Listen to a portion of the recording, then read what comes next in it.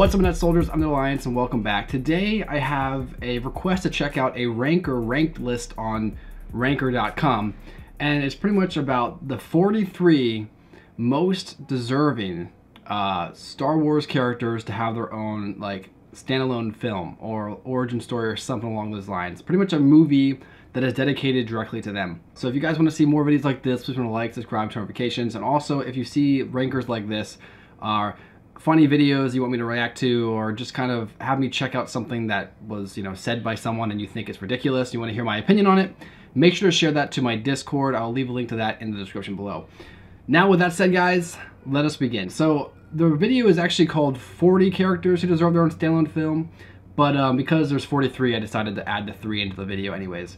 Another thing is, if you hear noises in the background, my wife and daughter are downstairs playing right now, so apologize for that. Can't really help it because, everyone loves a child's laughter.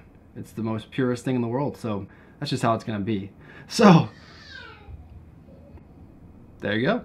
So this rank has been developed by 60,000 voters. Now, not everyone has voted for every specific one, but 60,000 votes have gone through on this video, so let's check it out. Okay, so for the first one, it's Bib Fortuna, and that is Jabba the Hutt's like side character. I'll be honest here, he's like his assistant. I have no want in the world to see that. He can just disappear. I'm okay with him in Return of the Jedi. He doesn't seem like a very interesting character, and he's kind of a gross dude, so I'm gonna move on from that one. Next one we have the Will Huff Tarkin. Okay, so of course Grand Moff Tarkin, I would say that'd be a pretty interesting pass to see, especially considering Tarkin is very like calculating. Kind of cool to see like maybe his rise in the Republic. I'd be okay with that. I don't necessarily think it's like a thing I have to see, but that'd be pretty cool to kind of check out. Jabba the Hutt, another thing, I really don't really care how Jabba the Hutt rose to power. I don't care. Ultimately I would just decide that I'd be okay with him not doing that, Alright, next one is from TR8R, which is Traitor, and for me that's not actually his actual numbers. I actually forget what his number is, but I don't really care about that. Don't need that one. Next one we have Jar Jar Binks. I think that I would be okay with seeing Jar Jar's... never mind. Actually, I don't need to see Jar Jar's past. I'll just kind of leave it at that. Lumpy, Chewbacca's son. I don't know if he's even canon anymore, but I don't think he's definitely probably not canon, right? Yeah, Lumpy's not canon, so it doesn't really matter. Next one's Cad Bane. So Cad Bane would be interesting to kind of explore his past to see how he became what he became, or at least maybe have him as a side story on someone else's story. But ultimately, I don't really think we need to explore his past because we know what type of character he is.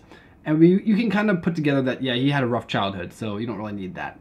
Next one we have Rey. Rey, we really don't really explain anything. She's just pretty much just on Jakku for her entire life, being boring, so I wouldn't really want to see that one. Next one's Wicket. I don't need Wicket either. He's a cool little Ewok, but I don't really want to see that. That's just me maybe, but that's how I feel. Next one's Admiral Akbar. Honestly, I love Akbar. It's a trap, but I don't want to see a movie about him. Next one's from Poe Dameron, and honestly, Poe Dameron's cool, and I think that they explored some of his past in some of the novels, but to be honest, I'm okay with the character he is now after the Rise of Skywalker. I'd like to see more post-Rise of Skywalker Poe Dameron than pre-Force Awakens. Maybe that's just me, but that's how I feel. Next we have Kit Fisto. Kit would be cool to kind of explore too, especially if you consider his Legends. He was actually like in love with Aayla Secura, and they had like a little secret relationship, I guess you could say. So that was kind of interesting. It would have been cool to kind of explore that. Don't need to see it necessarily, but I'm okay with that. Next one is Snoke. Okay, so we technically got Snoke's origin, right? Kinda. So I'm just gonna let that one go. I think at one time I wanted to see Snoke's, but now that we know where Snoke comes from, I'm okay with what happened with him, I guess.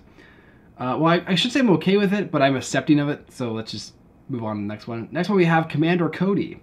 And I would say this would be pretty cool. I mean, we get a lot of Commander Cody in the Clone Wars, so we don't necessarily need a film to himself, but it would be cool to kind of explore Commander Cody's psyche after, after he thinks he killed his one of his best friends, General Kenobi. Especially with the Clone Wars being out. You know, when this first came out, when Revenge of the Sith came out, the Clone Wars wasn't really a thing. I mean, in universe it was a thing, but the show wasn't. We didn't have all these extra explanations and context to the relationships between the characters.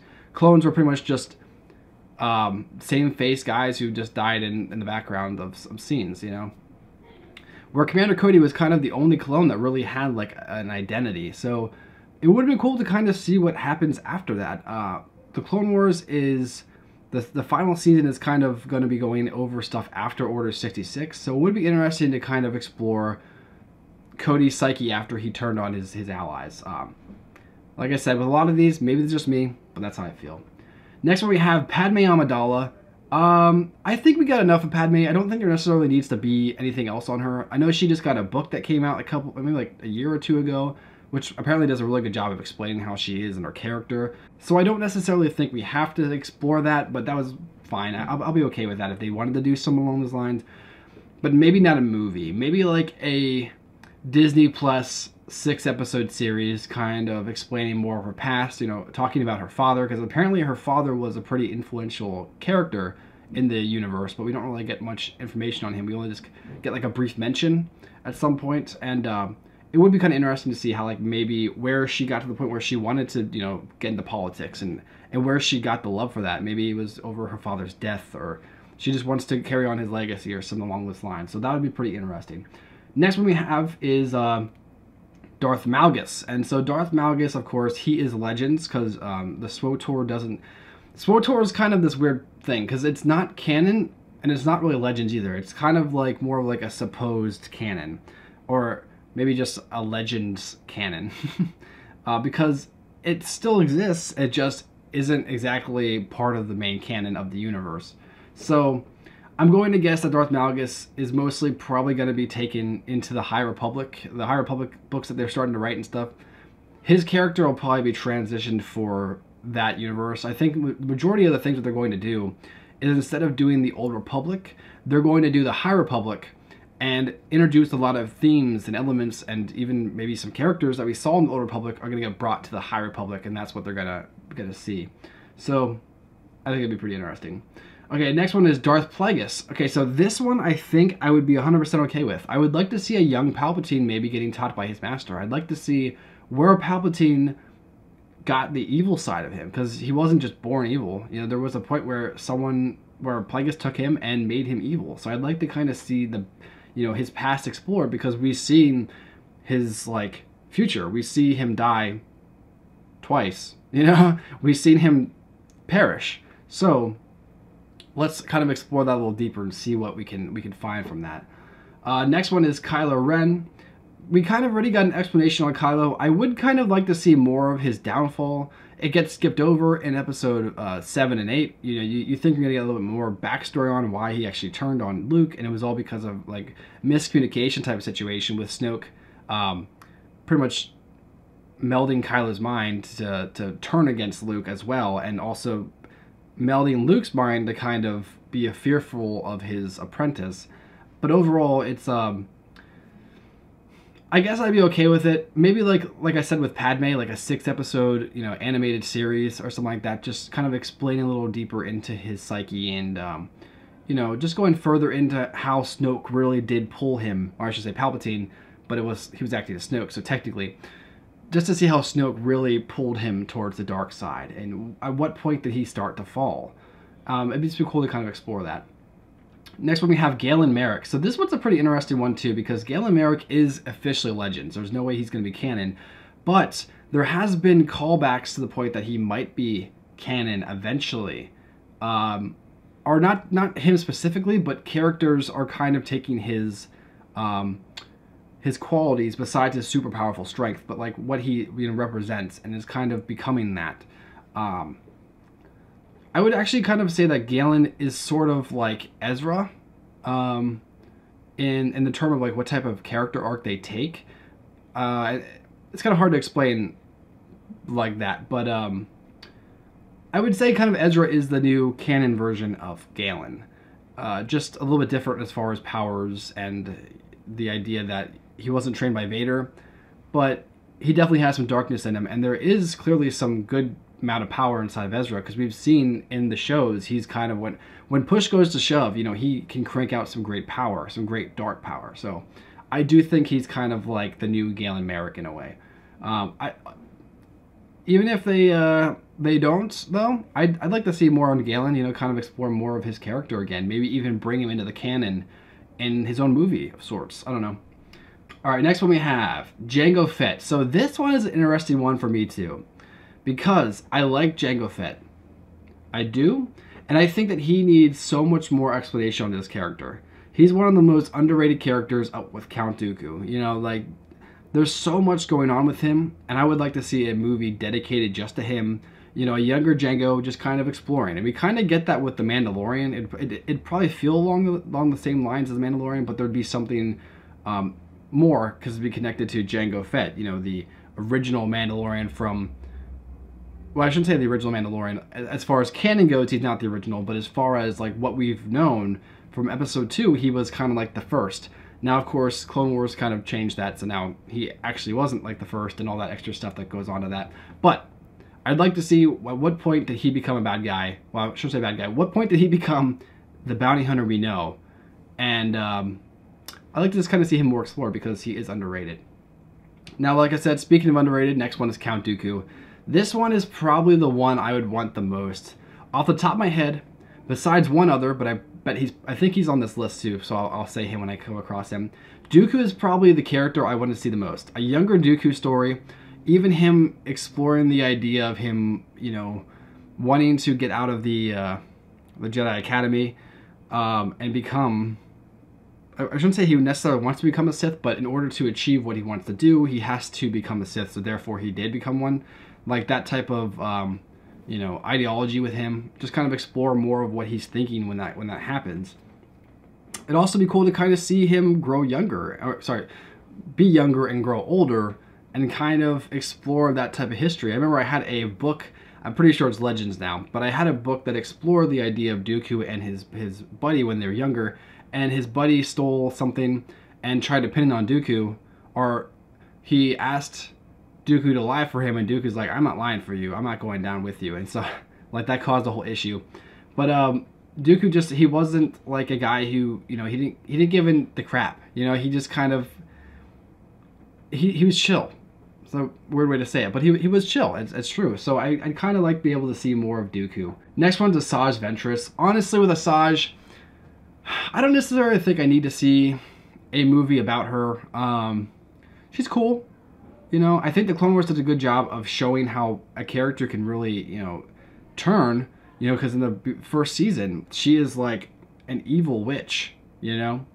And by the end of the series, she's one of like your favorite characters, like characters you actually identify with the most, because you want her, you want her to succeed and become something more than what she was supposed to be. So that's cool, but I don't necessarily think I need to see any more history. Okay, next one is Captain Rex.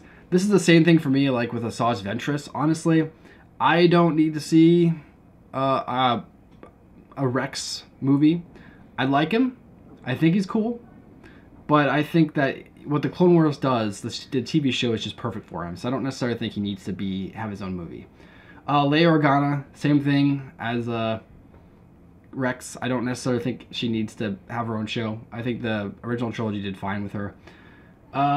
The Child, I think we're going to get more on him, of course, as The Mandalorian goes on.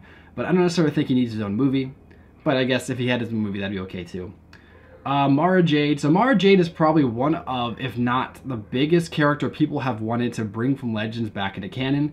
And I'm actually surprised they didn't do anything like that. I thought they might even hint towards the idea that Luke might have had a girlfriend or a wife at some point. But I guess that didn't work out. So yeah, she's not there. But if they brought her in, I'd like to see a story on how they'd bring her in. But I think for right now, the current canon really just doesn't call for that being a thing. So we probably won't see that, but that would be cool.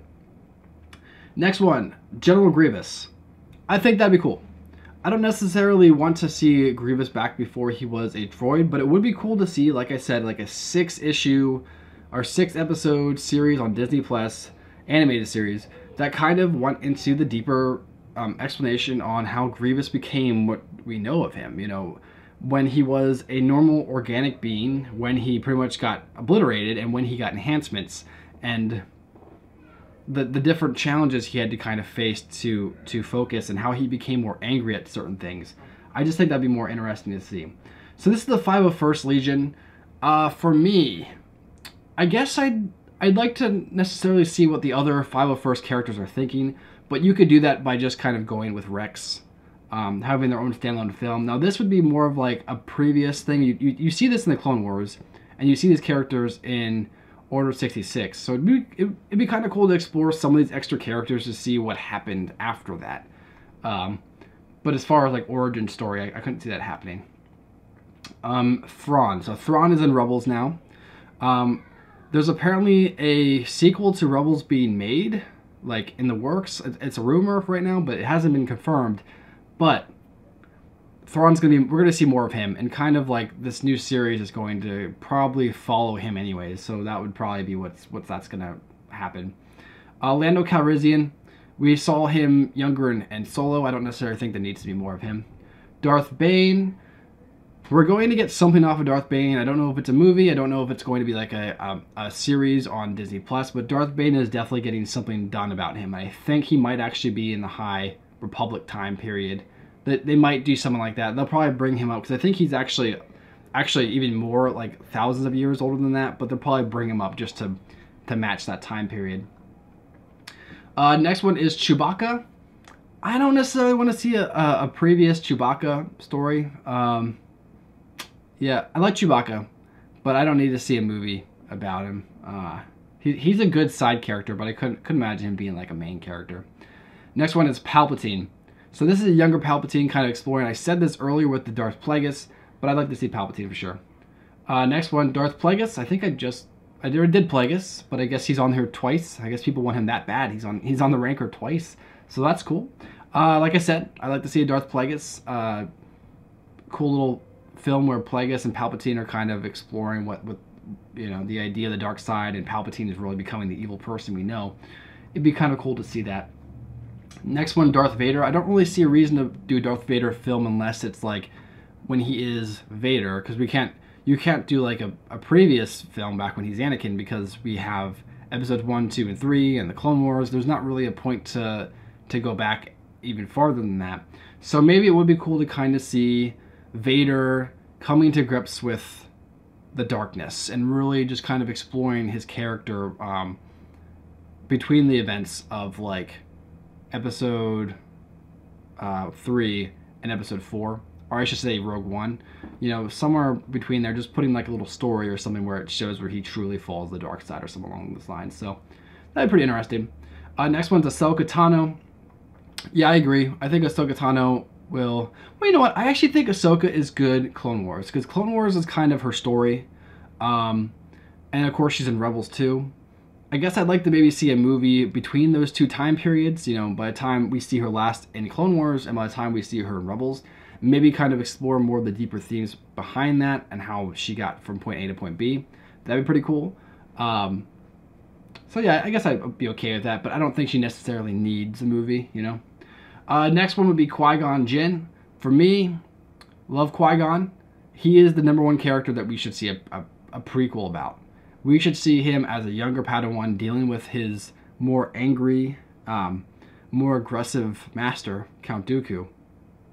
And just see how he became the character, the wise, older Jedi we had seen in episode 1. So I think Qui-Gon needs more explanation, especially since they really wiped out a bunch of his Legends information. Like everything Legends about him has since been wiped out, because it turns out they went back and they decreased his age so that Count Dooku could have another Padawan in canon. So that's weird how they did that. So now he's, instead of being 60 like he initially was, and like 3 years ago he was 60, Disney actually made him now 48. So, or 42. 42 or 48, whatever the case. They made him younger. A lot younger, almost 20 years younger. So that is something to consider. That's a whole 20 years of Legends he just lost. So let's explore more of his character. And I would love like a 6-episode animated series on Qui-Gon, just kind of doing something within the past, and maybe even how he came across Obi-Wan and how they formed a relationship of a master and apprentice. So that'd be cool. Next one is Mace Windu. So this is a good one because Mace Windu, I'd like to see how, at what point did he become like the badass Jedi he became? At what point did he just kind of be like, I don't give a F anymore, you know? And he just became who he became. I just think it'd be kind of cool to see that. Or even if he survived episode 3, see what happened there. So that'd be cool. Next one's Revan. So Revan is going to be in this last season of Clone Wars.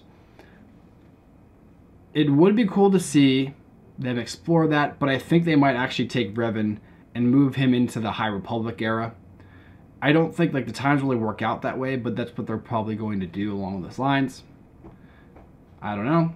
Like with all these, like I said, that's just my opinion, but they'll probably do that. Next one's Darth Maul. I'd like to see a prequel to Darth Maul's life. You know, when Darth Maul was found by Palpatine, and the extra information that goes on to like him becoming what he became, you know, because he was essentially just a pawn until Palpatine could find a true apprentice.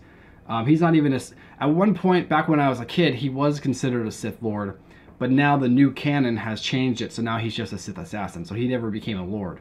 So I think that's interesting. And of course we come to the third one, and this is Boba Fett. I think this is cool. I don't necessarily think that Boba Fett gets enough love, so I would like to see more information on after episode 6. So it hasn't actually been confirmed yet as far as canon goes. In Legend it has, and it's kind of been referenced and even kind of like hinted at, but we don't have any true confirmation on Boba Fett in canon. So the hint is that he actually did survive the Sarlacc pit. The question is, what happened to him after that? So let's see that in a movie. I'm okay with seeing that in a movie. If not a movie, give me a mini-series on Disney Plus. Next one, Kenobi. So we already know Kenobi, he's getting his own series. He's getting his own... It was initially supposed to be a movie, but they changed it to a Disney Plus show. And he's getting that on... I think that is being filmed like right now. It got pushed back for some reason. I don't exactly remember why. But it got pushed back, but it will be out. McGregor has already confirmed it, so it's going to be cool to kind of see how they're going to go about that. And last, but not least, Yoda. So here is the thing about Yoda. People have been asking since we found out about Han Solo's movie, that people were speculating, well, what we're going to see next. We're going to see an Obi-Wan movie. We're going to see a Boba Fett movie. And when I heard the Yoda idea of a movie, I said to myself, I don't need to see a Yoda movie. Now, while I don't necessarily want to see a Yoda movie where he becomes a Jedi, I think it would be cool to see a movie about someone else or another person's story, and then that's how Yoda happens upon the Jedi along that path.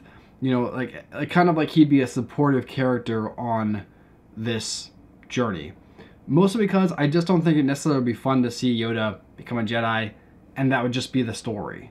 I want to see there's something more going on besides that. So maybe that's just me, like I keep saying, but that's how I feel, guys. So there you go. That is this 60,000 votes rankers list. This is the top 43 Star Wars characters that people have voted to have their own standalone films. How do you guys think about this? Do you think these were good? Do you think these were bad? Did you agree with any of them? Did you really disagree with any of them? Let me know in the comments below. Who did they miss? Like I said, let me know down there. Please remember to like, subscribe, and notifications for more videos. And until next time, guys, I'll catch you later. Peace.